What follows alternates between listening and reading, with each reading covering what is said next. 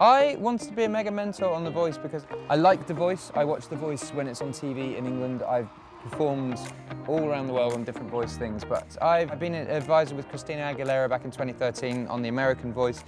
I did enjoy my time with Christina. It's usually just performances on the live shows. I've never really done like full mentoring like this. The first time I've done this. Hey. Holy crap!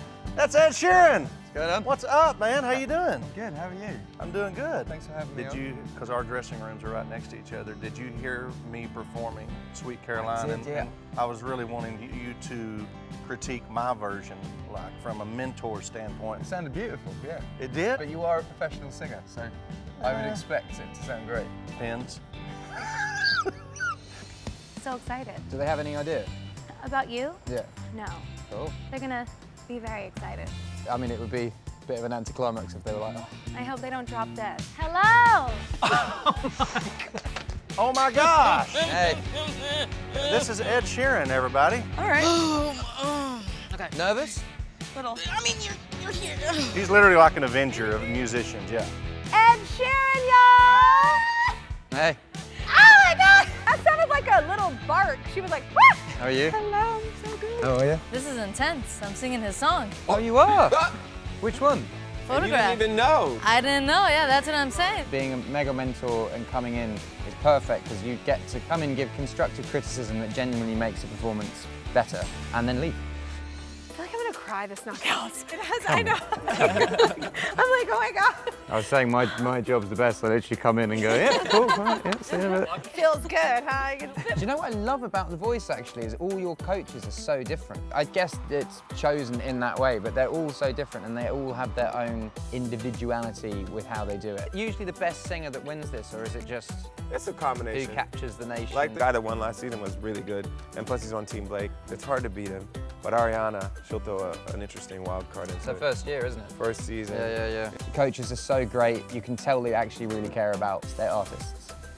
I'm so excited to be like Team Ariana's stage mom.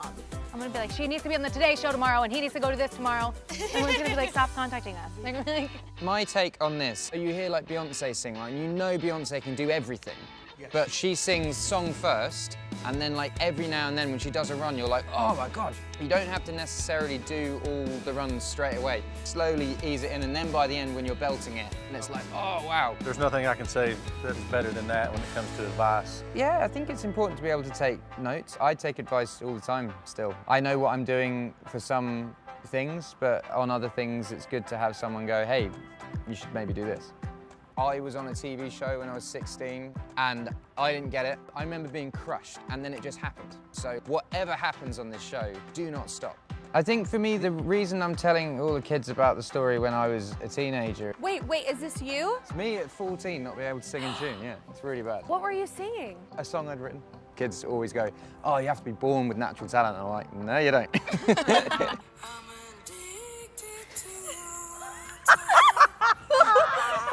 I don't know, I think life just seems so final in the moment and everything's finite and like this is the end and this won't happen and this won't happen, but life goes on, days roll by and all that remains the same is your love for music and your love for singing.